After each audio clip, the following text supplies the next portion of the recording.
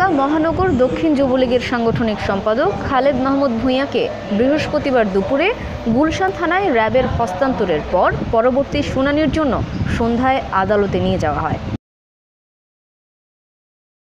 এর আগে ক্যাসিনো চালানোর অভিযোগে বুধবার সন্ধ্যায় দুটো অবৈধ ও মেয়াদোত্তীর্ণ অস্ত্র এবং ইয়াবাসহ নিজ বাসা থেকে আটক করা হয় এই যুবলীগ নেতাকে। এদিকে যুবলীগের এই নেতার বিরুদ্ধে রাজধানীর গুলশান থানায় মাদক, মানি লন্ডারিং ও অস্ত্র আইনে পৃথক 3টি মামলা দায়ের করা হয়েছে বলে জানিয়েছেন স্বরাষ্ট্রমন্ত্রী আসাদুজ্জামান খান কামাল। কতখানি ইনভলভ এগুলো তো তদন্তের ব্যাপার, আমরা পেয়েছি মাত্র, আমরা দেখবো এখন কে কতখানি সহযোগিতা করেছে, কে কিংবা কতখানি এইটার জন্য ব্যবস্থা নিয়েছে, এগুলো তো তদন্তের পরে আসবে।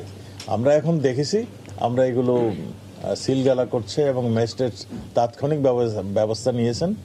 এগুলো এখন তদন্তের পরে বের হয়ে আসবে, কে কোনটার সঙ্গে জড়িত ছিল, কি কার কতখানি ভূমিকা ছিল, সেগুলো দেখা যাবে। উল্লেখ্য, বুধবার রাজধানীর মতিঝিলে অবস্থিত ইয়াংম্যানস ক্লাবে অভিযান চালিয়ে বিপুল পরিমাণ মাদকদ্রব্য ও টাকা সহ 142 জনকে আটক করে র্যাব। অবৈধভাবে গড়ে ওঠা এই ক্লাবটি গত 4 থেকে 5 বছর ধরে প্রশাসনের নাকের ডগায় অবৈধভাবে ক্যাসিনো ব্যবসা চালিয়ে আসছিল বলে জানা গেছে। Desk news, Cplus TV।